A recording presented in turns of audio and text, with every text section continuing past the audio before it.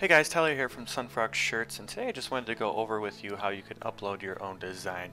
Now, while we have the largest collection of designs on the internet, we do also allow our users to upload their own design. So if you have a nice design that you've been working with for a while, you think will work into your marketing plan well, we're going to show you how you can get that design onto our website. So the first thing we'll want to do is actually go to the Design tab. And if you haven't done so already, you'll want to download our design templates. You can see we have a guys, ladies, and hoodie. So based on whatever it is you want to create, you'll want to download these. I'm just doing a guys template. I already have it saved to my desktop. So let's go ahead and jump right into a new design.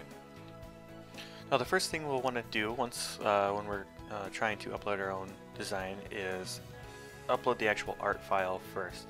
You'll want to make sure this is in PNG format and within this resolution here so that the shirt prints out nicely, has a good looking image when it comes out. So we'll do that. We'll go to select art file. I have mine again saved on my desktop, so we'll go ahead and grab that, and then it'll load here, and you'll be able to see a nice preview of what it's going to look like, before you actually place it on the mock-up, in case you want to take it back and tweak it or anything like that. So now that we have the art file uploaded, let's go ahead and click next. And then the next thing we're going to need to do is actually generate the mock-up template itself. So this is what your shirt is going to look like to both the consumer and to our team when they're printing it out. So you want to make sure you have an accurate representation here so that no one gets confused about the product they're going to get. So to do this, we'll go ahead and open that mockup file into Photoshop or whatever you're using to get started, and I'll just show you real quick how to get your art onto the mockup file itself. So we'll just want to go to File and Place and grab that image that you have uploaded to our website already, and then we'll need to put it on the shirt. So we'll go ahead and size this up correctly so that it fits into the art space.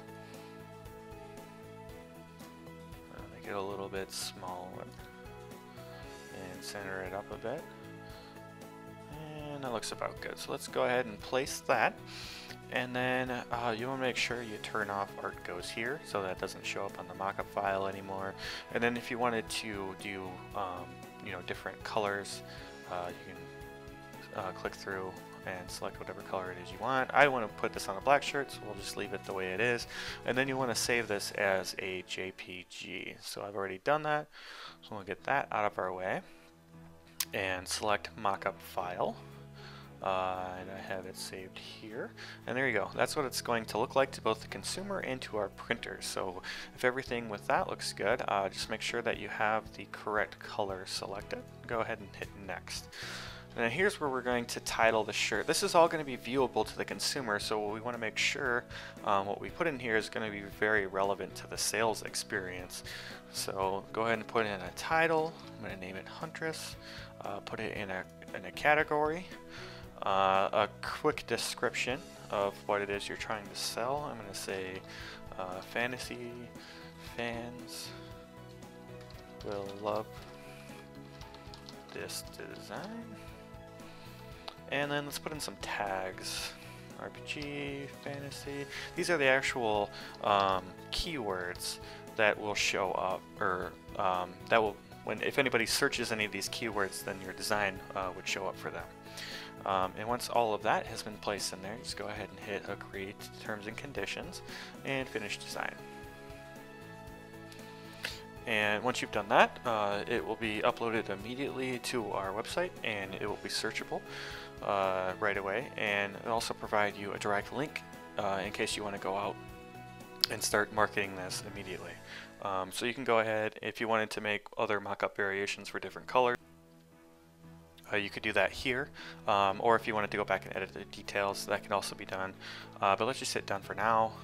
And then if at any point you wanted to go back and add variations or kind of change the design, that can be done under Manage Designs. And you'll find anything you've uploaded here.